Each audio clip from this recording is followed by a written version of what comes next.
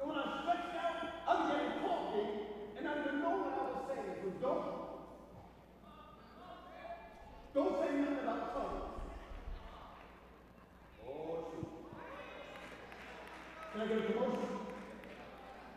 The Adventist church doesn't have an understanding of tongues. No church does. It's a manifestation of the Holy Spirit. I'm not saying that I was speaking in tongues. All I'm saying is that I was so in the Spirit that I was asking God, I need something right now. You know, like how you beg your boyfriend to come back?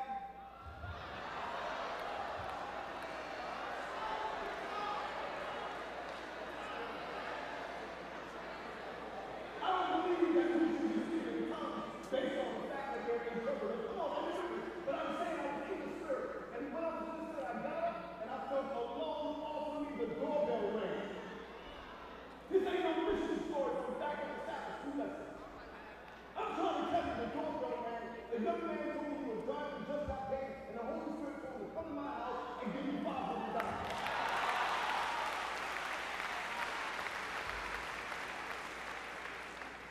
I was so high, he helped me. I said I was so high on the Holy Spirit that I went in the backyard and I cut the weeds. And then the doorbell rang again. Somebody came by with Pampers. Y'all ain't hear me yet. Groceries, fruit, and the whole nine. When this happened in one day, I went back to that room that I stretched out at and lost it. Praising God, recognizing that God can do anything.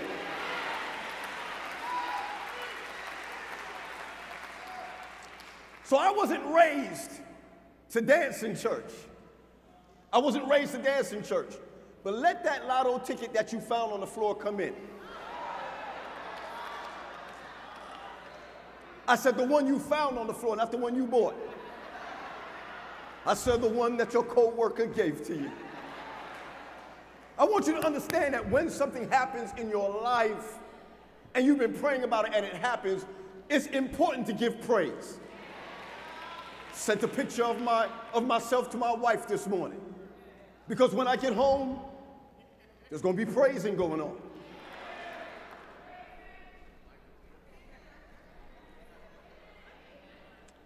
And I said, when I get home, there will be some praising going on.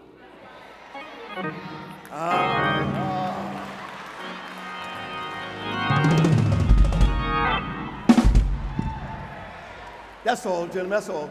Let me share this before we pray. It's also important to understand that I don't hold back with young people because young people are smarter than us because we choose to blind our eyes. So when I say to young people in a smaller setting that when I go home to be with my wife, I like my wife. No, I do, I like her. I don't just love her, I like her. And too often, young people don't forge great relationships in the church because you don't see it in church. You ever been to church? Seriously, when I'm in church and I'm sitting with my wife, I'll be like this on her. I'll be all in her, snuggling. Something happened funny in church, I'll be like, that was so good. And if I feel inspired by the Holy Spirit, I tell her, you wait till the sun goes down. Sometimes the sun don't go down. I said, I have an office at church. At church, sex is worship.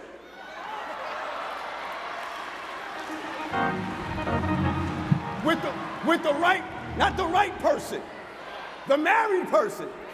I can't wait to go home. Y'all look at me like I'm crazy. You see the only, oh man, I thought you were coming to punch me, bro. Prince, I mean, he wasn't even walking like a pastor, he was walking like this. My nigga, what's up? I mean, my man, what's up? My man. Woo! Jesus. You ain't no youth director, you're a bodyguard.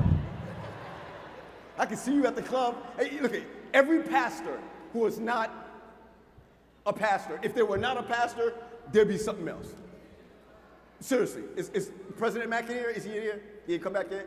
Okay, I won't use him as an example. Your secretary, is he here? Secretary? Oh, you the secretary? Is your wife? Because the way you holding on to her, bro. Yeah, all right.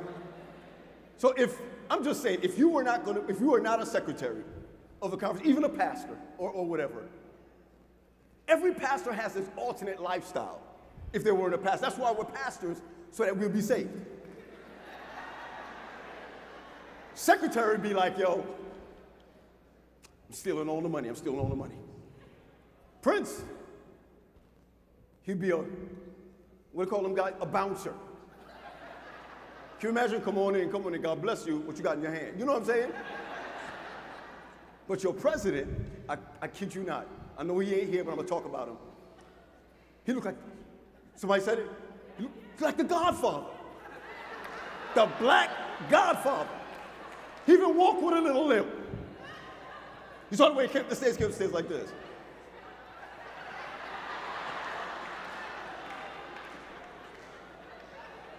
He didn't look behind because he knew who was behind him. Then he took the mic from Prince like this. He didn't take it like this. You saw his alter ego came out. He took the mic like this because somebody said something about his organization. My man took the mic like this. Let me fix this.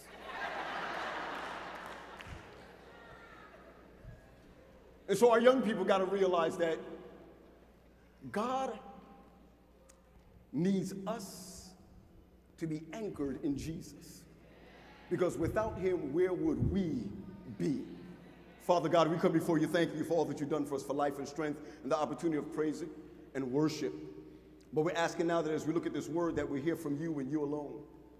And God, as we dig deep into what you have to say to us, that no one will leave here the same way they walked in. So we're asking your Holy Spirit to fall afresh on me right now, so that it won't be me, but it'll be you speaking. In Jesus' name, let everyone say amen and amen. Hey, there was a guy that I bumped into earlier today. His suit was crazy. I don't know where you are. You got to be small like me, thin like me. That suit had a little black or blue with a little reddish thing in it, stripes. Where are you? I bumped into you. I stopped you about that suit. Where are you? Where are you, my man? Where are you? Where is he? I only stopped one guy about his suit. Is he in here? Right where? Where? Come here, man. Come here. Hurry up. We ain't got time. Come here. Because you look about my height, my size. That suit look like it fits me. Yes, sir. Yeah, come quickly. Come quickly. The time is going. And yeah, and he walking like he cool too.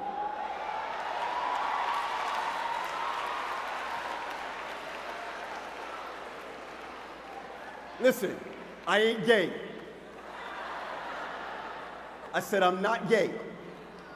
Brother, you look good. Jesus. Man, you take that jacket off, please.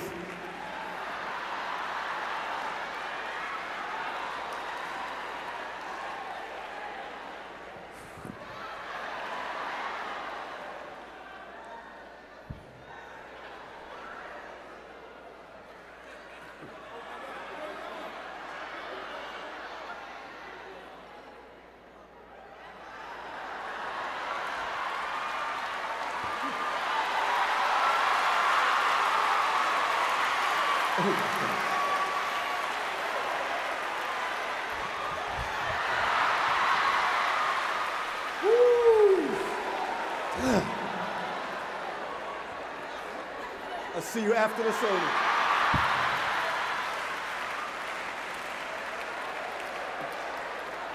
If you have your Bibles, turn with me. You get it back after sweating and the whole nine. Because I'm trying to tell you, I have no problem saying this. I look good. Luke chapter 8. I want to share with you this text from Luke chapter 8. Luke chapter 8 takes us to a place where Jesus is among people and he is inundated by people listening to him, hearing him, but he's recognizing that church service is not enough. People gathering together to hear him is not enough. When we look at Luke chapter 8, we find that Jesus now is taking care of by women, not the church. My sister, I need you to understand that if God gave you full-time ministry, listen to what I'm saying right now. If God gave you full-time ministry, then God is asking you to rebuke every other work. Because if the church doesn't pick you up, God picked you. And so Jesus, listen, Pathfinders, Jesus was walking around and had no place to lay his head, but women took care of him.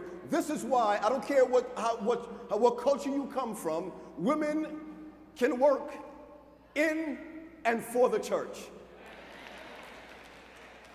That's one hand right there, and there's two hands right there. And there's a few hands, and I don't see any men's hands, but all right, ladies. Now the Bible tells us specifically that Jesus tells a parable. And when he tells this parable is about the sower. And I'm asking you, just because of time, allow me to speak with you, and I want you to write down some of these texts or go back and fact check your preachers. I mean, if you can fact check Trump, fact check your preachers. And the Bible tells us that Jesus tells a parable of the sower. He says the sower went out to sow. Come on, everybody. The sower went out to sow. And when the sower went out to sow, some fell on good soil. Some fell on rocks. Some fell on thorns. And after Jesus told the story, he made a comment and he said, "He that hath ears to hear, let him" what, everybody? Let him hear. That's almost like the Jamaican mother that said, "You can't hear." And when he said this, the Bible tells us that the disciples came to Jesus privately and said to him and asked him, "What do you mean by this parable?" And then when you see the same story again in Matthew, come on, in Matthew you find the same account. And when you look at this same account, you would see that Jesus then says to them that if you don't understand the parable, then you're not converted. The crowd did not ask Jesus what did he mean by the parables. It was the disciples who asked Jesus, "What did you mean by the parables?" And Jesus saying, if you've been walking with me for the longest time and don't understand the parables, you're not converted. I declare to you today that many of us who have come into this place today are doing your due diligence by coming to this service. But not everybody here is converted. I don't even think a lot of us are convicted. I believe that many of us are here today because that's what you do. Jesus wanted to do something different because too many of his young people, too many of the church, you spend a lot of time coming to church and not being the church. A young lady walked into our church one day, a cleavage all the way out. No, I mean all the way. All the way, all the way. Brother came to me, he said, "What are we going to do?" I said, "Brother, I got to preach. Just make sure she ain't in the front row." It would have been a disturbing sermon that day. I would have been talking about the rest of the Sabbath instead of the breast of the Sabbath. It was terrible. But what scared me was not the fact, listen, was not the fact she was a visitor. What scared me was that she was a church member. And some of you may be saying, "Well, what's the big deal?" My thing is that if you're anchored in Christ, you're not going to wear certain things. If you're just going to church, you're going to wear what you wore to the club last night and come here. What I'm trying to tell you is, just because you come to church doesn't mean you're anchored in Jesus. Some of you are anchored in other things, like your phones. Young people, I'm talking to you, I ain't scared of you right now. But I need you to know that if you lost your phones, there are young people who lose their phones, or when parents take their phones away from them, they have anxiety. I grew up on dimes. My mom used to tell me, "Listen, when you go to school, any problem, call me. Here's a dime." Anybody remember them days? Or here's a quarter. These days, everybody has a phone. And you're always on it. Like if it was the Bible, you'd be spiritual. And there's certain things I don't understand about cell phones, because for me, my wife always says, you got the greatest cell phone, but you don't even use it. I said, what? I mean, I just need to make a phone call. And she's like, this is what you can do with it, and this is what you can do with it. And you know what I do? I said, let's switch, take the latest one, I'll take the old one. And she's so happy. My kids are like, I need the latest phones. I say, can you get the latest grade?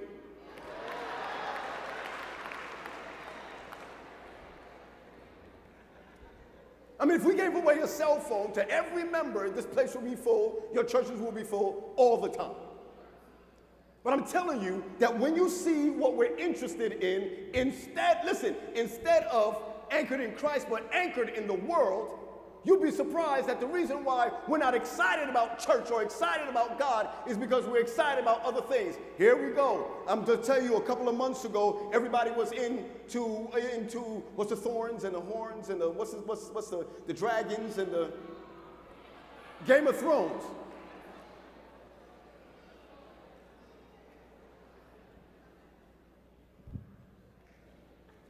So I tried to watch it. I did. My man, good chat.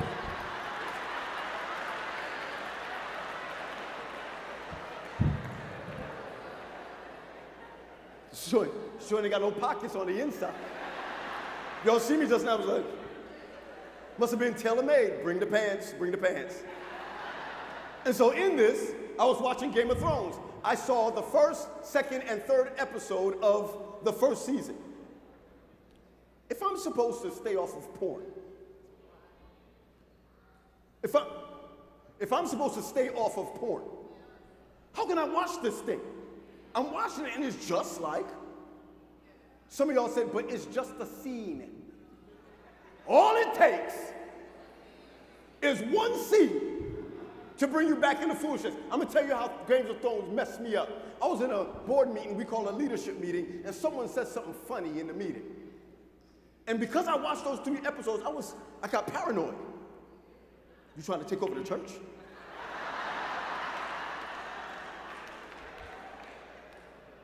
I mean, they said something simple, but because if you fill your minds with some of this thing, it becomes you. And I want you to understand that if we're going to be true people of God, young people, you got to be anchored in him, because it is okay, young people, it's okay to be anchored in Jesus, because if you're not anchored in Jesus, you're anchored in someone else. There ain't no in between. And too often, our church, I'm not scared to say this, our church is afraid of our young people today. We're scared if we tell you the truth, you ain't going to come back. Come back? You got a car? What do you mean come back? If I'm going to tell you the truth today, many of us don't have a straight relationship with God because you don't see it at your house.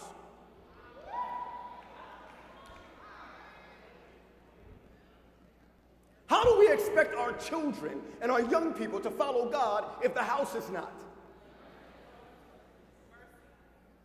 I want my child to love Jesus, and you don't.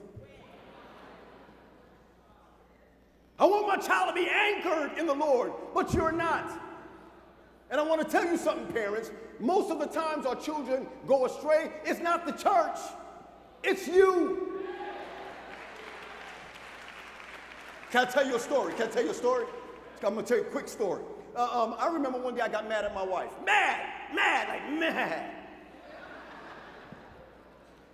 Sitting there arguing with her. And you know, you can't hit her, right? You can't hit her.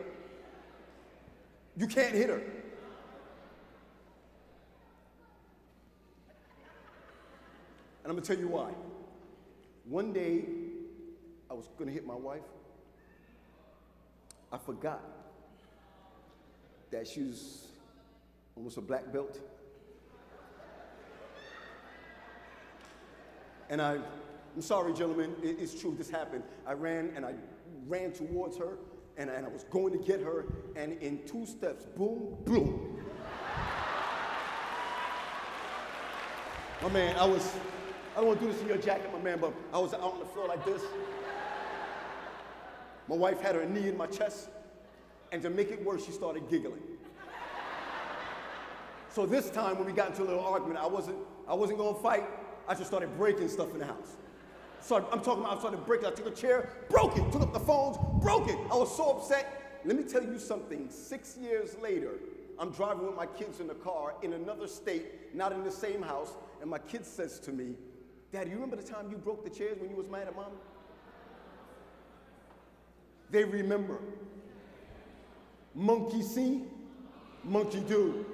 And I want you to understand that here it is that God is talking to his disciples, because his disciples don't get it. His disciples are going to church, but they don't see Jesus. His disciples can't get it because their disciples are thinking about their next move, not the move with Christ. And it happens at church all the time. Can I share something with you? I'm going to share something with you. At my church, we don't have nominating committee. One wow. We don't have nominating committee. Nominating committee hurts people.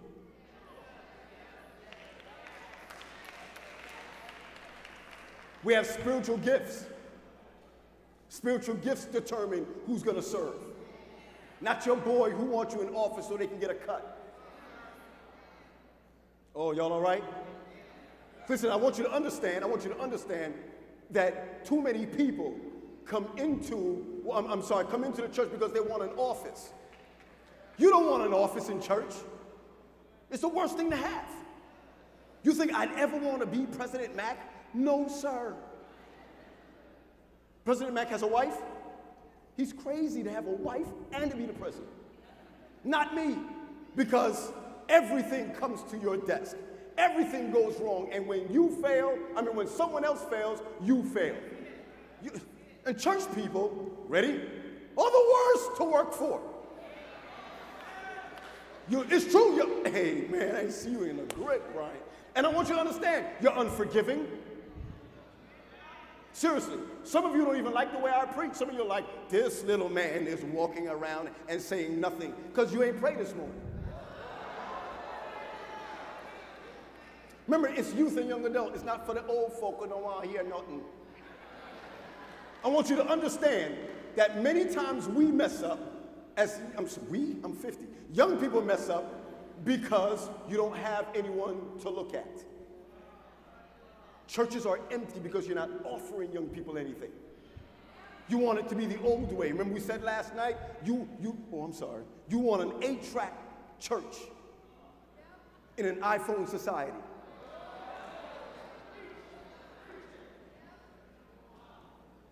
Somebody gets pregnant in the church. I'm getting to the text. Somebody gets pregnant in the church.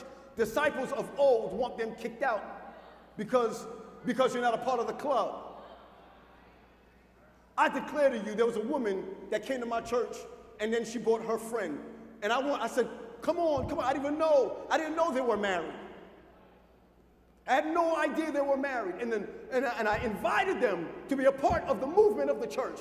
And they said, yes. Somebody came to me and said, do you know that they were married? I said, I didn't know. So they can't work in the church? I was like, oh, no. No. God wants gay people in the church.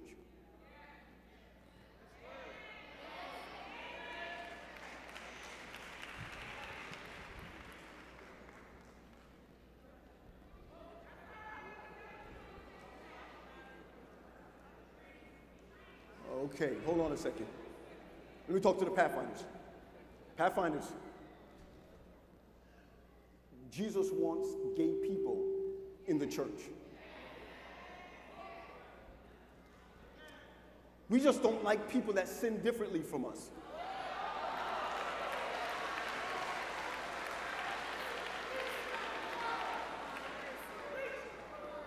Joe, gay people are like the best friends to have.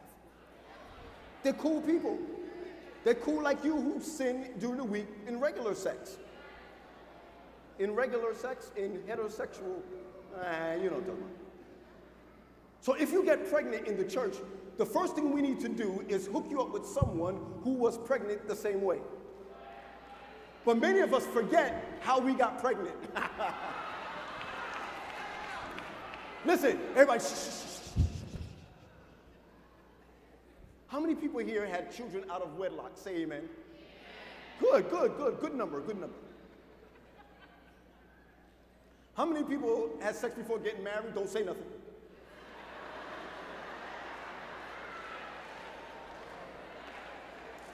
Somebody wants to say amen. We all make mistakes. Every disciple makes mistakes. And young people, I want you to know that your church members and your church forefathers and your pastors, we all make mistakes.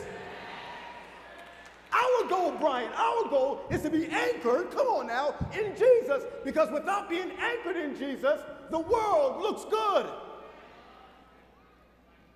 Man, I love worldly stuff. I do. I said I love worldly stuff. I do. The other day, me and my wife went to Jamaica, right? Went to Jamaica. It was a vacation. I'm on the beach. I'm on the beach. Hallelujah. I'm on the beach. My wife, keep your eye on me, brother. Keep your eye on me. Then this good-looking brother walked by. Pecs, taller than me, the whole nine. So keep your eye on me, girl.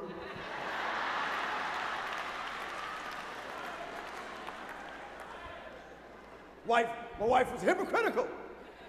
In the church, we're hypocritical. Why? We're hypocritical because we forget that in order to transition to the church, we have to come from somewhere. Because you're born in the church doesn't mean you're of the church. Man, I love crazy stuff. I still love crazy stuff. So when I'm on the beach and I'm looking around, all I say, God, thank you for all the beautiful things that you have made. I also love money. And I want to be honest. God had to humble me and make me a preacher. Because all the preachers in here, y'all don't make nothing. Y'all don't make nothing. Where are my preachers? Y'all don't make a dime. That's why all y'all be talking about, he or she trying to steal the money. You be like, really? We trying to get to heaven now. Money. And I want you to understand something, that God knows that you love sin. God knows that you love your stuff. But once you start getting anchored in him, you begin to change. Listen, I don't watch TV anymore. Listen. I just stopped watching TV. I stopped watching TV for about maybe 8-9 years now. So I don't know what's going on. I really don't. Not because I'm spiritual, it's because I'm busy. I'm a busy pastor. The reason why I'm a busy pastor, stay with me now, the reason why I'm a busy pastor is because if I'm not busy doing God's work, I'm doing the devil's work. I know me. One brother came to me the other day in the church, said, we're going to go to the club. We're going to go to the club and give out literature. I said, who? Me? Wait, hold on. I saw an old friend, Langley. Langley, where are you, Langley? Just stand for a second. Just stand, just wave your hand. Don't put the camera on him because I'm about to talk about him. Sit down. Let me tell you something.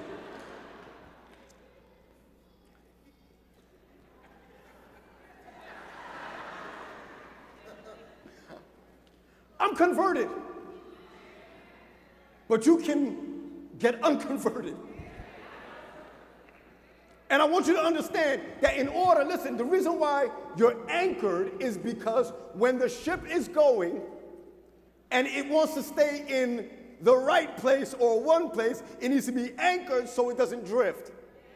About do I want to give out literature at the club? No.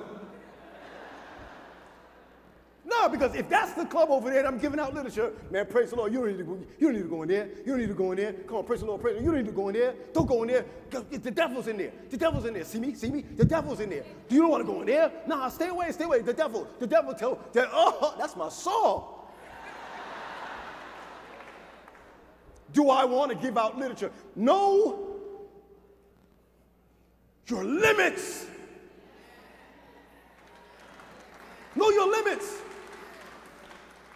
So when we're looking at the disciples, Jesus is kind of upset a little bit because these men been walking with him for so long. They've been elders for so long. They've been Sabbath school teachers for so long. And they're still not anchored to him. Jesus takes them on a trip. Come on. I'm going to try to do this as quick as I can. Jesus took them on a trip. Listen. And when he takes them on a trip, he takes them on a boat ride. Let me tell you something. I don't like boats. I don't like water. I believe water is to drink and bathe. From Brooklyn. There ain't no pools. I mean, there ain't no, there's puddles in Brooklyn.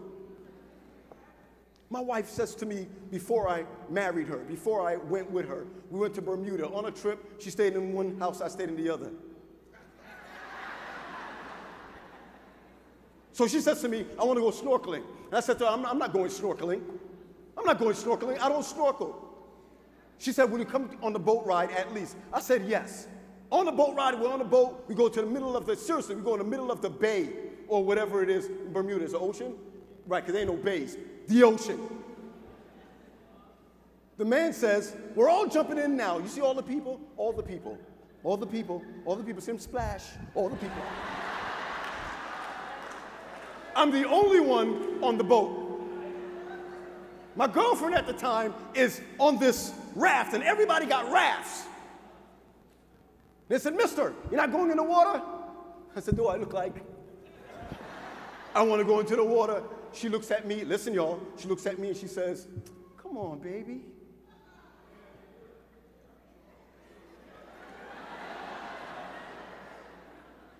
I said to the man, do you have another raft?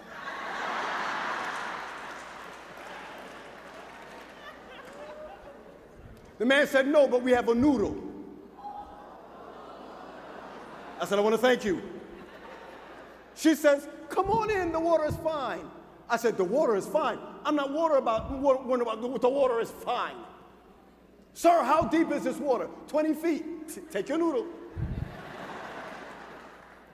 Then she says, for me. Sir, can I get that noodle back? I jump into the water, 20 feet of water. See me here?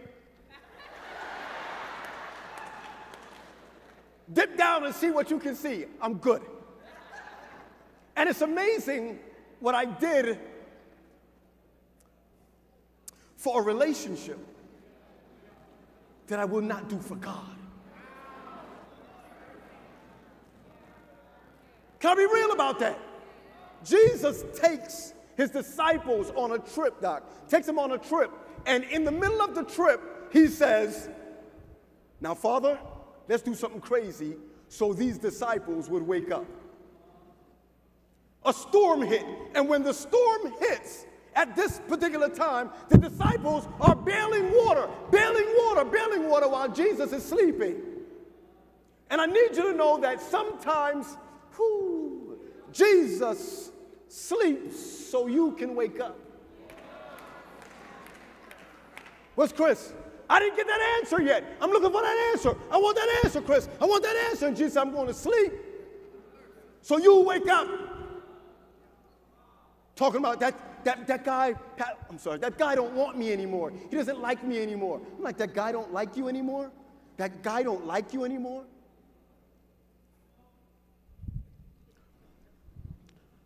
So what?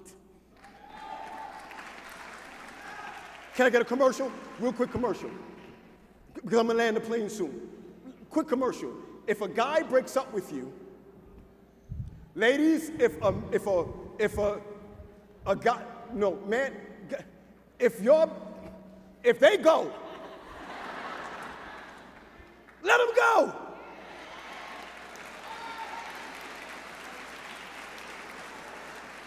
You crying over a brother but not crying over Jesus. You crying over a sister but you ain't crying over Jesus. I want you to understand that when Jesus was in the boat with his disciples and the boat is rocking and everybody is trying to bear water, Jesus gets up and speaks to the winds and the waves. He speaks to what he has made and simply says, shut up. Oh yeah, wait. He didn't say, peace, be still. They'll keep watching TV. My Jesus didn't say, peace, be still. Keep watching TV. The Bible says he rebuked the winds and the waves, which means anybody that has ever been rebuked by a parent. I know in my house, there was a rebuke. Son, I'm sorry. My brother was beating this child, his son. A lady walked up to him and said, how dare you, stop it, I'm gonna call the police. My brother said, if I don't beat him, you'll be calling the police on him. Now I know that some of us have become activists in not beating your kids. I understand, I do understand. Not every child needs a beating.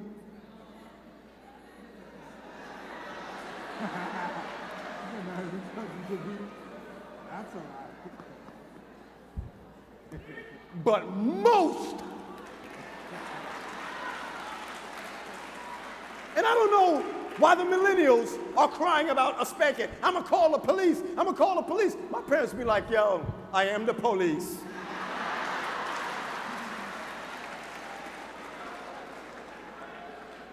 Don't get a little spanking on the behind. Don't talk about, we used to get beat with light wire. Come, bring the hanger. Look at some of y'all getting flashbacks. Look at that. Jesus rebuked the winds and the waves. Listen, he said, the Bible says, he says, stop, shut up. And they heard and calmed down because, listen, because the children or the creations heard the creators.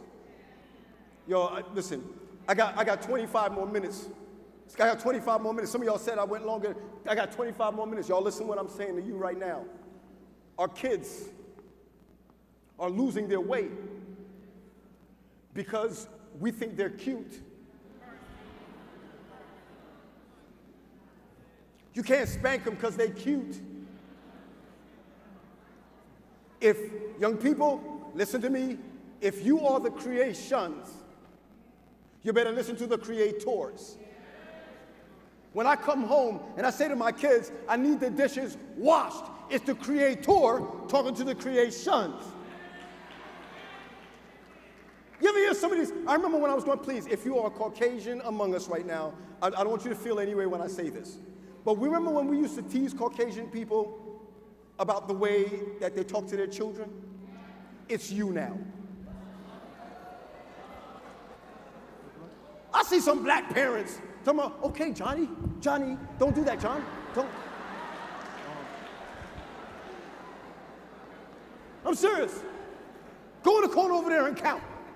Count. My father would be like, count. 1, count. 2, count. 3, count. I remember even at, what number were you at? Come on. And here it is that we didn't go to jail. We didn't grow up killing our kids. But the fact of the matter is, now our kids are killing others because we're sparing the rod. Sparing the rod is not just spanking your kids, it's having worship at home.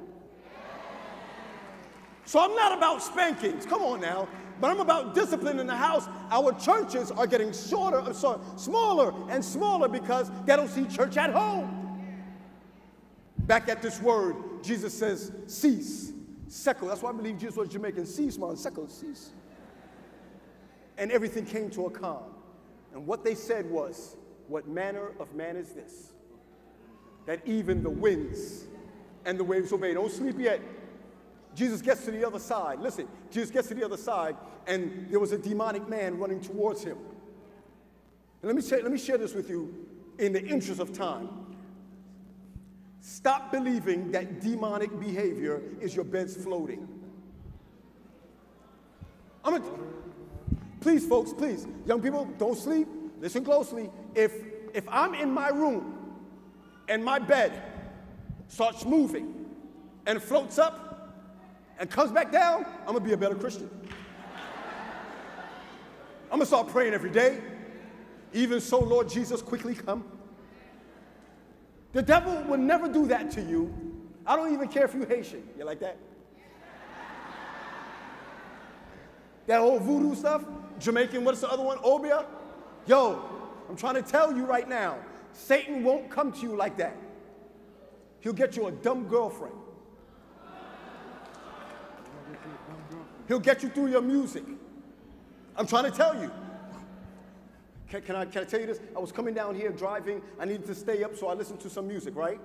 I put a little, the big guy that died some years ago, I was listening to that, the clean version.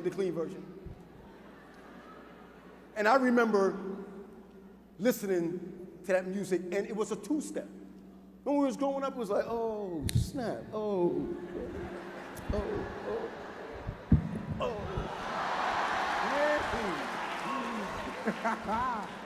Now, I don't know what the music is. I'm not coming off from your generation because my parents were like, what's that? When we were listening to that.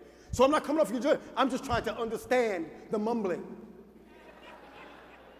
And my kids, they be in the house like, no, seriously, I'm not going to do it right. I know I'm not going to do it right. But they, you know. And,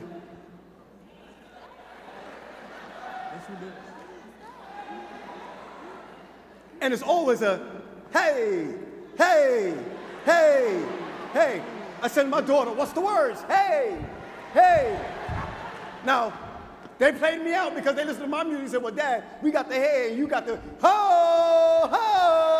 My age, that's what it is. But I don't understand the kids today. I don't understand them. So the only way of understanding kids, are you ready, South Florida Youth Federation, is to do activities like this all the time where we're blending with them to understand them. Demons are in our churches today and in our homes today, and they're not going to show their thorns because if they do, our kids will be Christians. Yeah. So we gave you Netflix. We got you binging on episodes instead of binging on Genesis.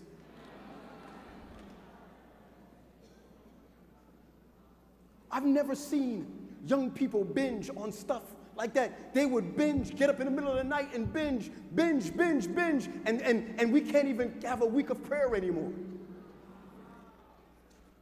We're upset with old time preachers. 6 weeks we used to do evangelism in a tent. 6 weeks. And I'm going to tell you right now, I'm scared of our new preachers today who never went call portering, never did a tent effort. I'm scared of them preachers and our new preachers who don't know prophecy.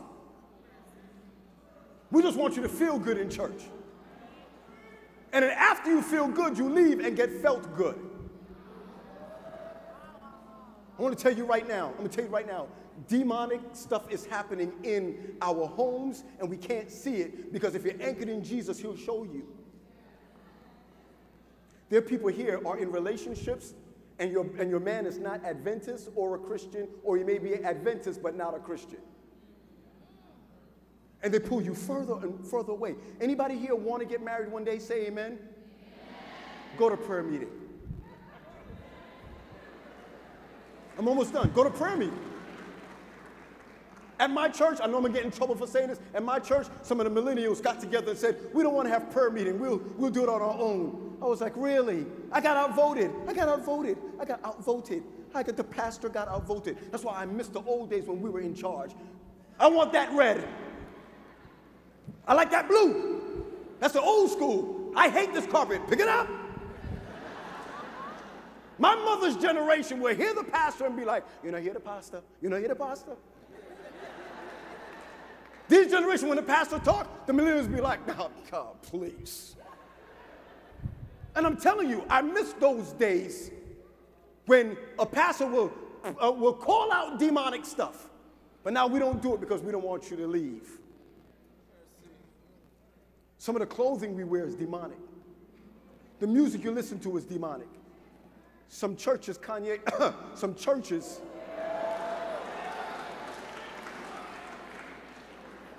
you sit there and believe Kanye is a church and whatnot. Sit there and believe that. I don't even got to read it to know that the devil knows how to play games. I'm not judging him. I'm not judging him, but by your fruits. I'm almost done. Some of y'all in the balcony talking about, hurry up, Pastor, but I'm going to tell you this right now. I'm going to tell you. So demons will move to make sure you're not saved or anchored. I was dating this girl years ago, long time ago. She was not Adventist. I was a pastor dating this young lady. Y'all didn't hear me yet? And man, she used to come to church with her earrings on and the whole nine, and I would walk in, one of my first churches, would walk in with her, and my deacons would say, yo, my man, this is not right. And I'd be like, man, I got this. My elder would show up and be like, hey, listen, this is not right. So I decided to say, look, hon, let me baptize you. If I baptize you, it'll shut everybody up.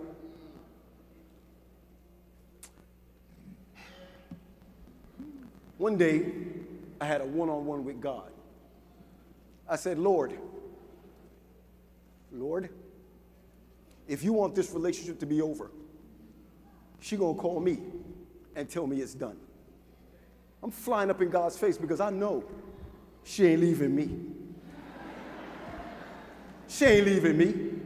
You don't know how good I am. She ain't going nowhere. And I get a call at 2 o'clock in the morning. It's over.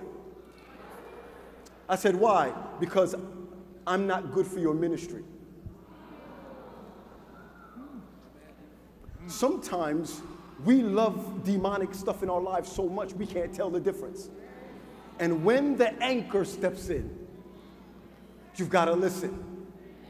Demonic behavior is not frothing from the mouth. No, it's people who want to shut down ministries because there's no money. That's what Ellen White says. And so I want you to understand that we're worried about jewelry, but not the jewels. Worried about getting the church service on time, but there's no spirit worship. Worried about our young people. And like I said last night, but I can elaborate, that a young person came to me and said, why do you have to wear a tie, Pastor? And they did the research and found out that the tie is an ornament like a chain around your neck. They'll catch us. The millennials, they hot, man, they hot. So you can no longer tell them, we don't go to the movies. Why not? I mean, I got a big screen in front of my house. In my house. I watch the same things. You can't fool millennials or Gen Xers. That's why you got to teach them to be anchored. Jesus then leaves after asking the demons to go. And remember the conversation that Jesus had with the demons. Which one are you? We're legion, for we are many. And let me tell you something. Jesus is so humble, it couldn't be me. I'd have been like, go! And don't come back. Them demons said, can we go into the pigs? And Jesus said, you may. That's how humble Jesus is.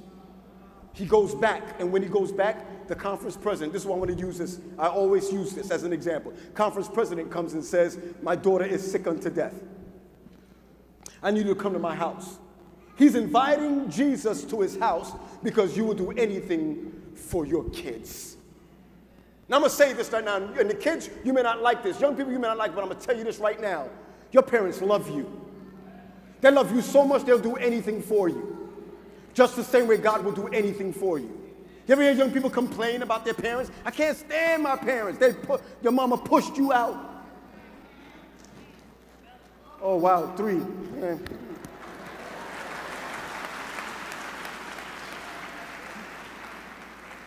Let me use this and then I'm going to land the plane. Get ready, fellas. Listen closely. My son disobeyed me the other day. Just disobeyed me. Clean your room, boy. Clean your room. I said, what? So I decided not to punch him in his mouth. I said, I decided not to. I decided to have a conversation with him, and this is how the conversation went. I said, son, I'm fixing it up for you, so you'll invite me back. I said, I'm not taking your phone from you.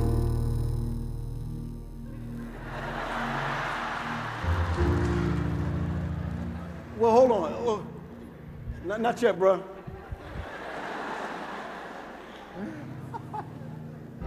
Sister, you told him to do that? So I said to my son, I'm not going to take your phone from you. He said, really? I said, no, I'm just going to sever my relationship with you. He said, what? I'm not going to take your phone from you. I'm going to take my relationship from you.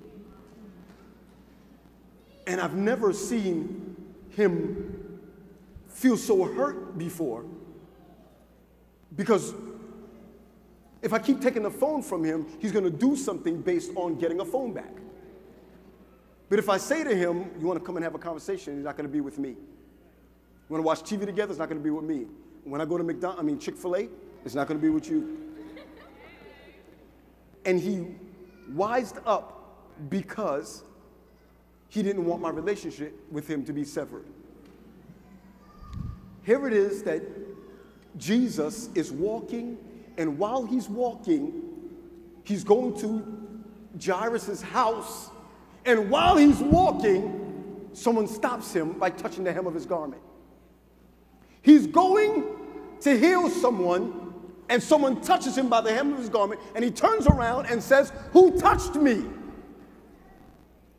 And when he finishes the conversation, he keeps on going, and when he gets almost there, someone comes and says, "Your daughter is dead." In the meantime, the disciples are wondering, what's going on? What's happening here? Jesus is about to do something that hopefully will anchor his disciples. Listen closely, he gets to the house, and he takes Peter, James, and John inside of the house with him. Peter can cuss like anybody else. James and John are the sons of thunder, not because of their preaching, but because of their gossiping. Y'all ain't with me. Seems like he takes the three worst to bring them in. And I want you to understand, just because you go to church, put that back up, just because you go to church doesn't mean, and you call yourself a disciple, doesn't mean you got it together. Judas had the best pastor, had the best leader, had the best what, everybody? Advisor, had the best what? Counselor, yet he failed. Listen, the problem is not the leadership or the church you go to. If your attitude or character doesn't change or your heart doesn't transform, you will always be the same. If you're anchored in Jesus, you gotta change. And now go to the other one. And now as you go to the other one, I want you to understand that when Jesus got into the house, the girl was dead like some of you. She was dead. Keep it right there. She was dead. And the ladies are saying to Jesus, she's not sleeping. She's dead. I look at some of our young people right now. If you're not having a great time in church, you're dead. If you don't get what you want, you're dead. If you don't get the music you want in church, you're dead. Church is not dead. If the church are the people and church is dead, then you're dead. And a lot of times we bring our stuff to church hoping that the preacher says something to get it together. And the truth of the matter is you keep repeating your foolishness because you don't want to repair it. Because you know if you repair it, life's got to change. We're almost there. We're almost there. Jesus walks in. When Jesus walks in that room, he puts people out. He tells the people who do not have faith to leave.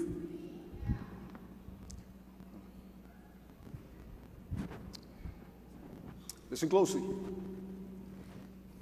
Peter, James, and John walks in. Jesus looks at the little girl and speaks life into her. He speaks life into her because she was dead. He speaks life. And when he says, little girl, it's time to get up, death moved out of the way. The little girl got up.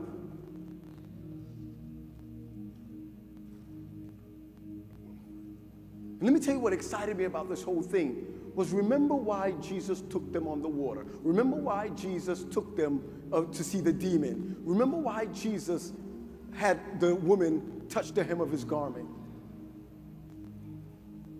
Because his disciples were just churchgoers. If you look at chapter 9, you would find that now they began to do the work that they were supposed to do. But even more than that, according to the spirit of prophecy, that the disciples did not get it together until Jesus rose.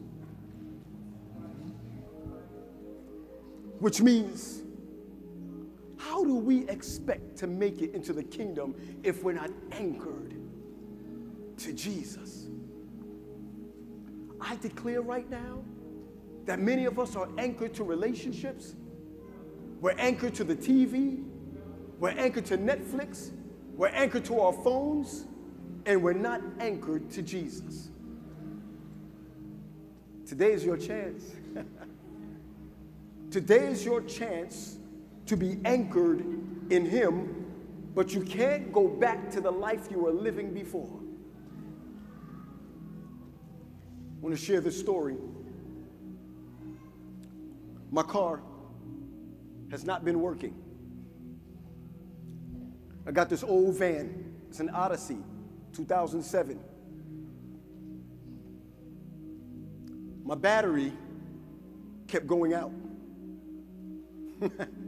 I need you to know that my battery kept going out, so I kept driving around with the jumper cables in my passenger seat. It had a problem starting, but when it started, there was no problems. If I could just get it started in the mornings, or if I stop at a store or something, just if somebody can help me. My parents said, buy a new car. I said, nah, this is gonna work right now, it's paid for. So I thought I needed a new battery. So I went down and was getting a new battery and found out that I have a warranty on my old one.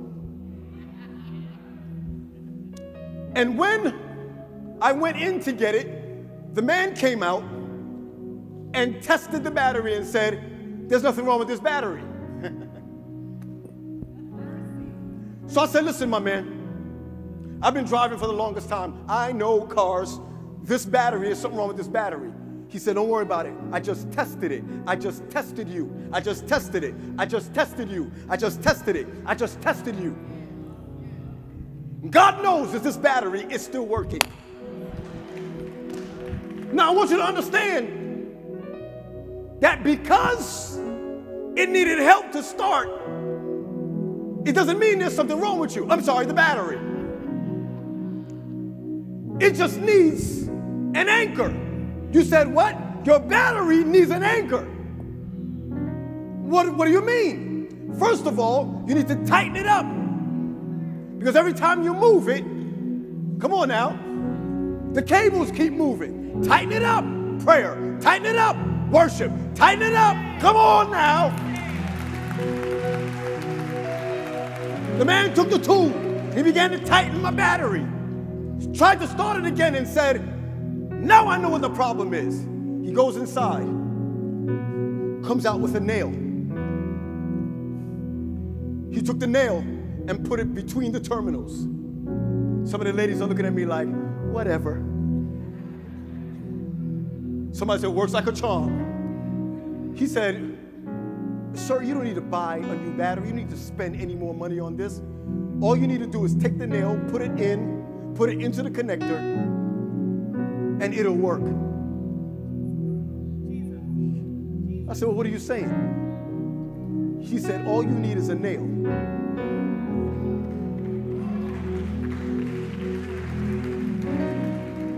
To put between the terminals. The car is not starting because your terminal is widened, because it wasn't anchored. Now that it's anchored, you're now going to need a nail between the terminal so it will keep the connection. 2,000 years ago, God knows that some of us will lose our anchor with him. But he took a nail. He took another nail.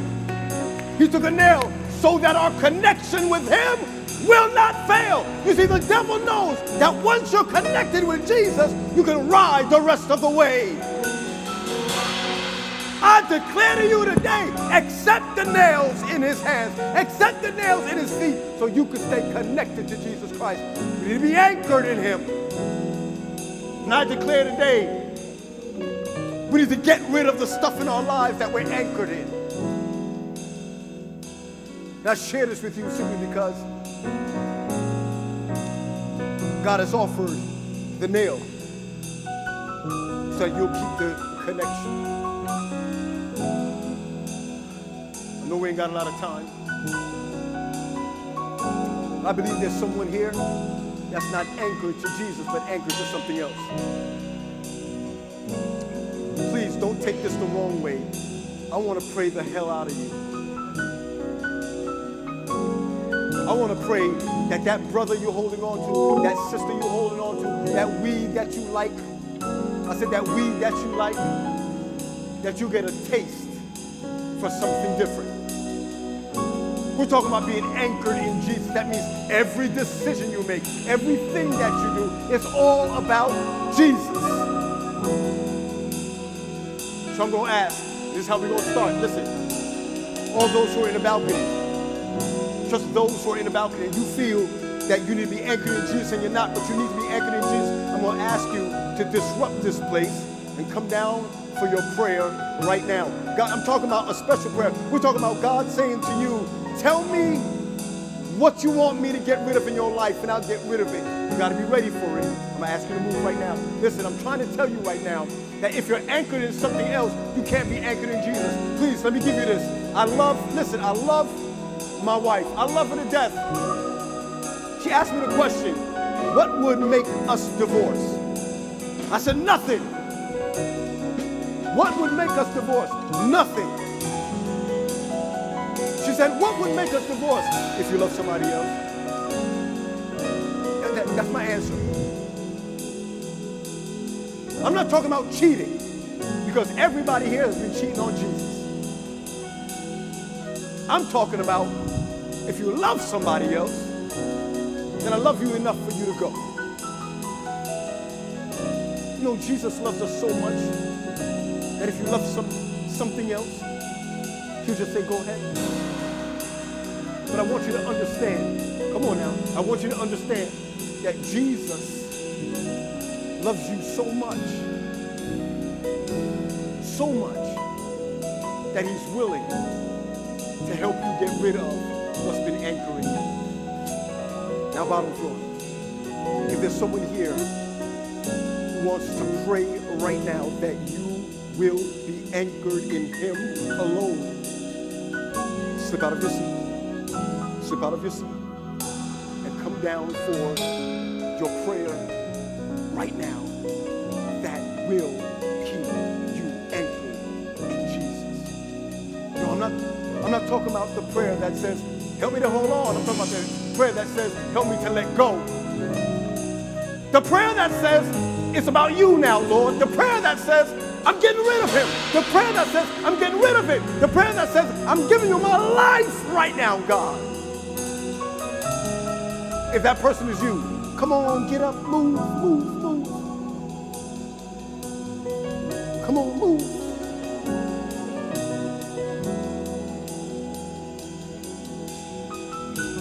You gotta prioritize anchoring yourself to Jesus.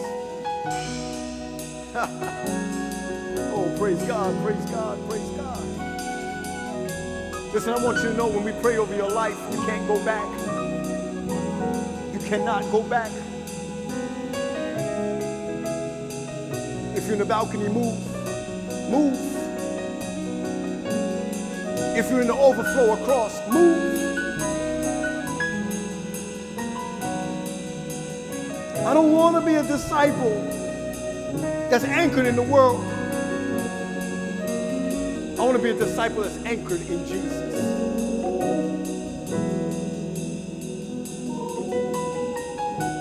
Is there another? Just move. Just move. Yes, sir. Yes, yes, yes, yes. Yes. Yes. Oh, young people, don't just sit there. Don't just sit there, young people. Just move, move. Don't be afraid to change your life. Don't be afraid to be anchored in Jesus. Oh, mercy.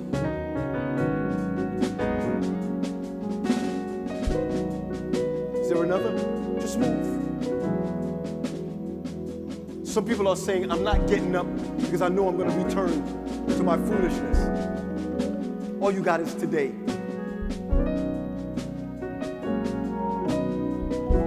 Praise God. Praise God. There's 2 prayers I'm going to pray over your life. The first prayer that I'm going to pray, I'm going to pray a sabotage over your plans. Some of you have been planning some stuff. I'm going to pray a sabotage over your plans. Man, I want on my Instagram that you send me a message and said, he left me. Yeah. I want you to post later on that I got that job. I want you to post and say, that habit that I had is done. I'm now anchored in Jesus.